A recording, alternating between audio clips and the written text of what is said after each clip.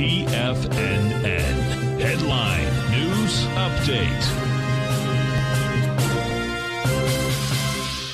Welcome back, folks. Welcome, folks. We have the Dow Industrials. They closed up 501. NASDAQ up 287. S&P's up 69. Gold contract down $36, trading at $19.49 an ounce.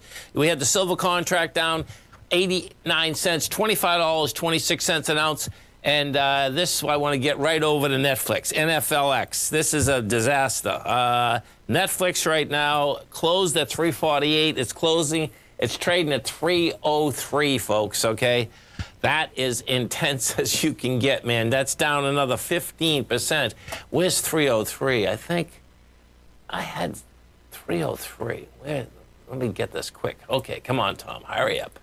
Okay, so we take 303. Where are you, man? That's swing high 290. That's what it's going after, man. It's going after the swing low. It's going after the swing low, going all the way back to that March level, man. That's where it's after. It's pretty intense, man. Now it's there, 289. Here it is. Unbelievable. That was quick, man. That was quick. That 287 wants to get hit. Big Blue, is that coming out yet? Let me see if this baby come out yet.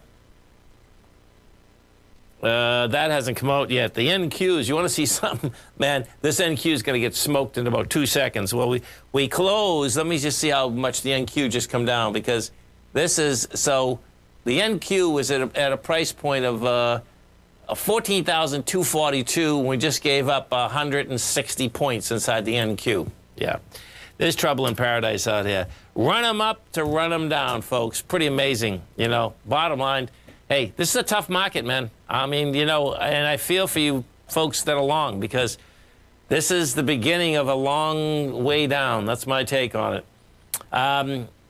Notes and bonds, they went to the moon today. Look at the 10-year. The 10-year's down 23 ticks right now. Let me see if it hit 3% yet. We are at 2.934, you know, and good old King Dollar. What to look for tonight in Japan is this, and this will be a few gold bulls and silver bulls out here.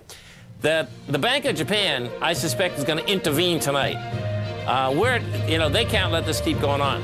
Because if you also look at the Nikkei, I meant to bring this up at the show. If you look at the Nikkei should have went bonkers on the way up, and it hasn't, because folks are worried that the Bank of Japan is going to come in and jam the yen. Have a great night, folks. Have a safe night. Come back and visit Tommy tomorrow morning. Kicks us off 9 in the morning. Great show.